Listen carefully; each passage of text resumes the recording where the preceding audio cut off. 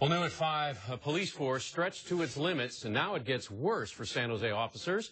They are being forced to work overtime. Police say it's something they have to do to protect the Bay Area's biggest city. KPIX 5's Ryan Takeo tells us some worry it's going to lead to exhausted officers. Ryan? Yeah, and they're stretched thin, Alan, because of the number of officers leaving the department recently. Overtime was voluntary. It won't be anymore.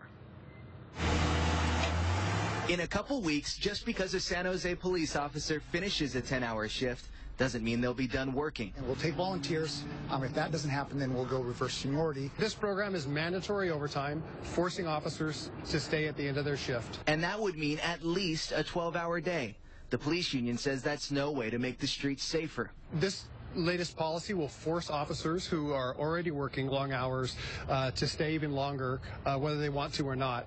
Officers are leaving San Jose in droves. The police union says that's because of Measure B, the voter-approved pension reform plan.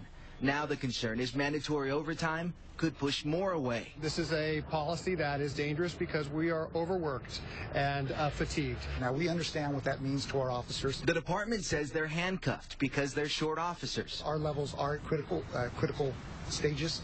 We want to ensure that our officers are safe, number one, and equally as important is we want to ensure that those 911 calls are getting answered. But a couple months ago, the thought was help was on the way.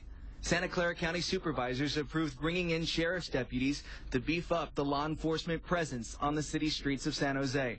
But that help hasn't come. Details were never fully ironed out.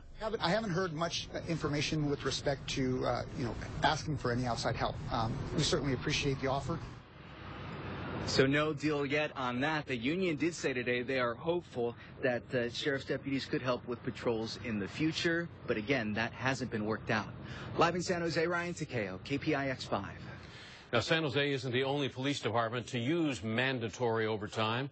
Oakland police also requiring overtime shifts from its officers. The department faces an officer shortage and plans to keep the forced OT going for at least another year. Developing news.